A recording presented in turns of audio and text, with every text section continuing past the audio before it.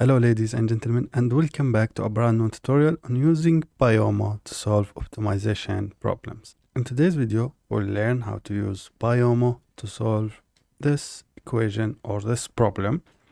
And this problem contains the following set of equations and constraint. So we have first the objective function, which is z equals to 40x1 plus 30x2. And we have the constraint are x1 plus x2 are less or equal to 12, and we have 2x1 plus x2 less or equal to 16. And under these two conditions that are x1 and x2 are greater than 0, or in other words, they are not negatives. They cannot be negative values. So how do we do that in Pyomo? First of all, we need to do some import. So from Pyomo dot environment import everything. The next thing we need to is create a model. So since this is a model of equation, we need to create a model, and the model will be abstract model.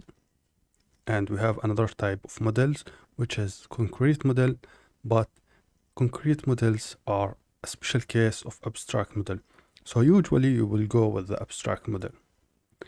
Next step is to define the variables, and the variables are x1 and x2. So we say model dot x1, so this is x1 equals to var, and this var will have bounds. So we need to define the bounds, and the bounds will be, well, here we have they should be greater than or equal to 0. So it will be 0, and the upper limit is, as you can see, let's think about it for a bit. They should be greater than 0, but also since they are greater than 0 and our equation are addition, so x1 plus x2 less than or equal to 12, you can see that if x2 is 0, the maximum value of x1 is 12, and if x1 is 0, the maximum value of x2 is 12. The other one here, if x1 is 0, the maximum value of x2 is 16. So for x2, model dot x2, it will be a variable, and the bounds will be from 0 to 16. But for x1, the maximum value is 12. From here you can see that. So 12. From this equation we can say that if x2 is 0, then 2x1 equals 16, then x1 will be 8 from this equation. But it's okay to do this. Now we have defined the bounds. Then there's another parameter we need to define, which is within, and this will be non-negative integers, and the same applies for the second one.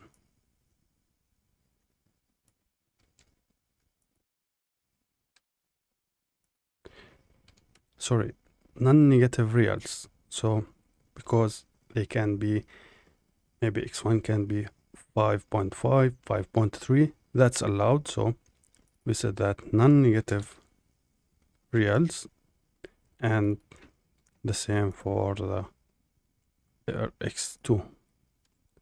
All right, now we have done that. Let's go ahead and define the equations or the constraint. So to do that, we say model dot equation 1 equals to constraint, and inside this constraint we will define the expressions, and the expression is these two values. So for equation 1, which is this one, will be, let's take a look at the coefficients. x1 has 1 as a coefficient and x2 has 1 as a coefficient.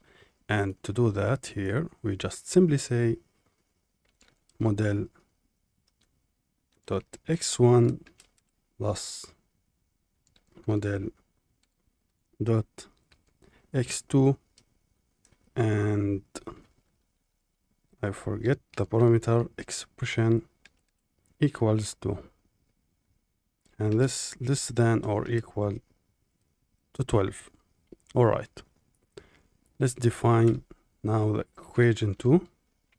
Model dot equation 2 equals to constraint expression is 2x1, so 2 times model dot x1 plus now 1 dot, not 2, and plus just model dot x2, and this should be less than or equal to 16.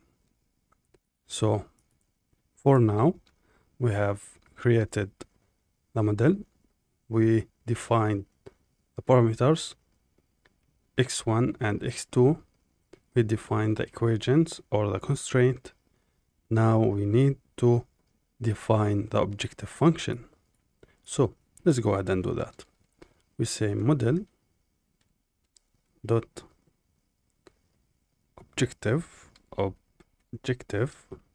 equals to objective, and the objective is first expression equals to 40x1 40 times model dot x1 plus 30x2, so 30 times x2, sorry, model dot x2, and that's it.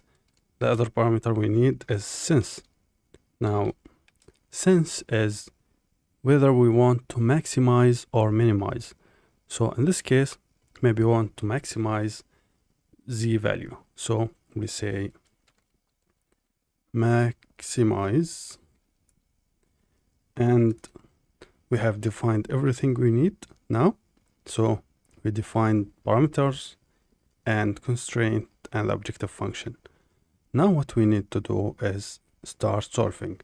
So CA optimizer equals to solver factory, and in here we define, do you remember we downloaded iPopped solver? So here we define this. We say iPopped, and next step is create instance of the solver. So instance, sorry, not solver, create instance of the model. So model dot create instance, and finally results will be opt for optimizer dot solve, and we pass here the instance. All right, and finally let's print results. Let's run it and wait for it. I have a problem. Function object has no attribute x1, so model dot x1 and model, oh, not mood, model. Here we go, model. So let's run it one more time.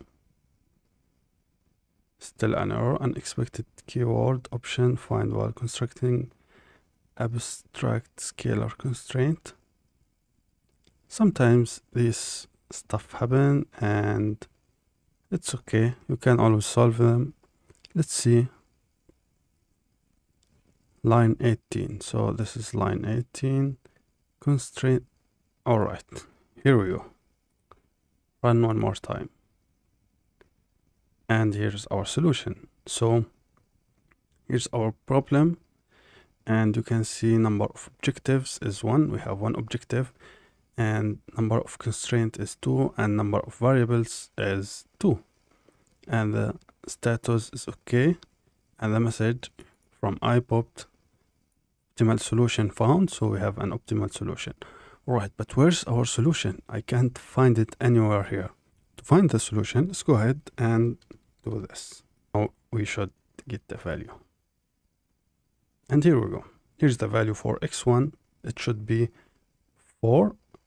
And x2 should be 8. And the objective function, or z, will be 400. To get the maximum value for z, which is 400, is the maximum possible value under the conditions that x1 and x2 less than 12 and 2x1 plus x2 less or equal to 16. And under this condition, the value of x1 should be 4 and the value of x2 should be 8. As a result of that, we will get the highest possible value for z or z. I know I have talked too much in this video, so I will end this here. Thank you very much for watching.